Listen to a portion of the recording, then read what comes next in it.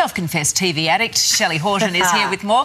Shelley, good morning to you. Good morning. Time has finally come for Game of Thrones We fans. have been waiting for 2 years and now we have the final season. It is only 6 episodes. So the most important thing is wear cotton. So have your cotton jammies, your cotton sheets, but also another option, you can sleep nude. Just saying, that's a whole different segment though.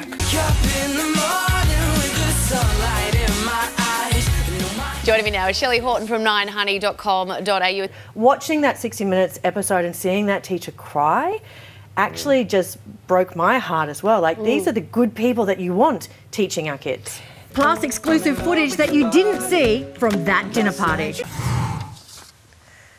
Well, first up is Heidi. Now, we know she and Mike made it to the end and tonight declared their love, but did she always imagine she'd get her happily ever after?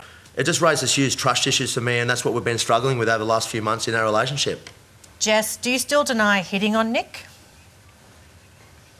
No, I don't deny hitting on Nick. I think, yeah, definitely.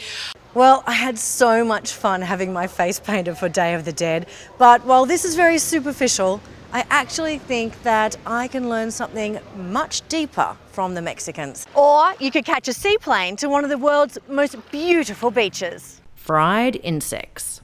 I can't mentally get myself to do it.